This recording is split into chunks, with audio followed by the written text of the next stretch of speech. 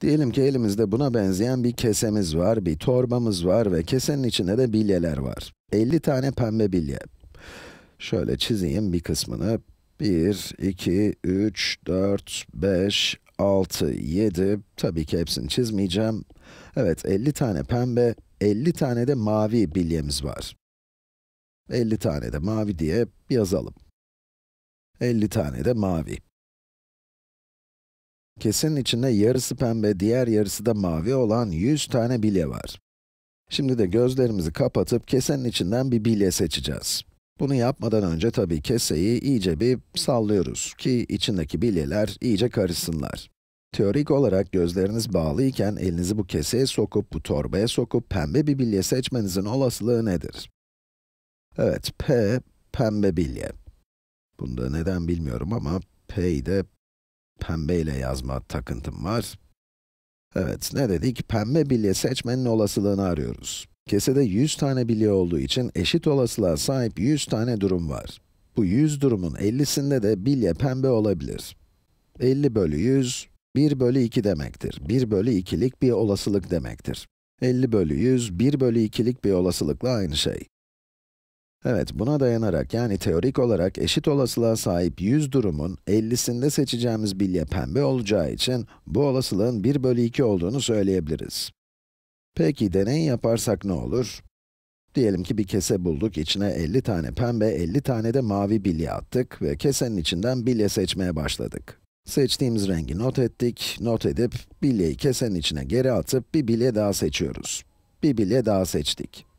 Elimizi kesenin içine sokup bir bilye seçtiğimiz olaya da deney diyeceğiz. Bunun adı da, bu olayın adı da deney. 10 deney sonra 7 pembe ve 3 mavi bilye seçtiğimizi gördük. Ve şimdi sorumuz şu, olasılığın 1 bölü 2 olduğu bir durumda 10 tane deney yapınca 5 pembe 5 mavi bilye yerine 7 pembe 3 mavi bilye seçmiş olmak biraz tuhaf değil mi? Kesinlikle değil. Ve deneyiniz sonucu elde ettiğiniz sayılar son derece mantıklı. Gerçek olasılığın 1 bölü 2 olduğu bir durumda 7 pembe 3 mavi bilye seçiyor olmanız gayet normal bir sonuç. Yaptığınız deneylerin sayısının çok fazla olmadığına ekleyelim. Daha sonra istatistikte bunları detaylıca inceleyeceğiz ama 10 deney sonrası 1 bölü 2 olasılığı elde etmek zaten çok olası bir durum değil. Yani buradaki varyans oldukça yüksek. Kısacası 5 pembe bilye yerine 7 tane pembe bilye gelmiş olması çok ama çok normal. Şimdi bir de çok fazla zamanınız oldu ve bu deneyi 10.000 kere yaptığınızı düşünelim.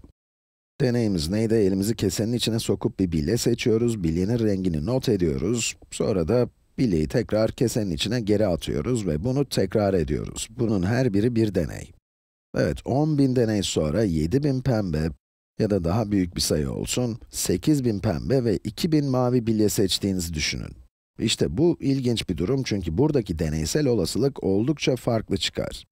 Yapılan deney sayısı da 10 değil. Yani 10 deneyde 7 pembe 3 mavi elde etmemiz oldukça olasıydı ama 10.000 deney sonucu 5.000 pembe ve 5.000 mavi bilye seçmiş olmayı beklerdik. 8.000 pembe değil.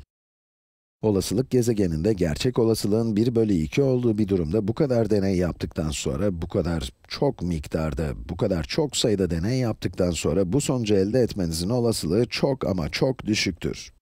Deneysel olasılık 10.000 deney sonucu, şuraya yazayım, 10.000 tane deney yapıp bunların 8.000'inde pembe bilye seçtiğimiz için deneysel olasılık %80 ya da 8 bölü 10 çıkıyor. Arada çok büyük bir fark var, öyle değil mi?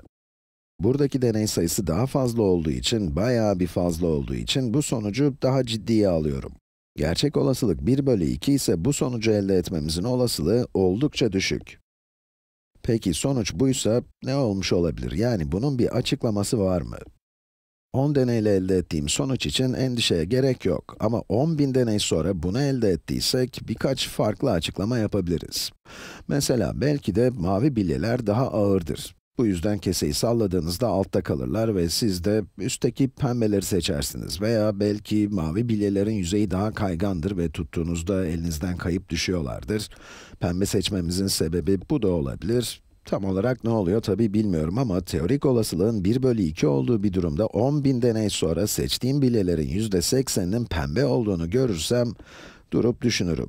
Yani pembe ya da mavi bilyeleri seçme olasılığımın eşit olup olmadığını sorgulamaya başlamam gerekir. Çünkü bu normal ve beklenen bir sonuç değil.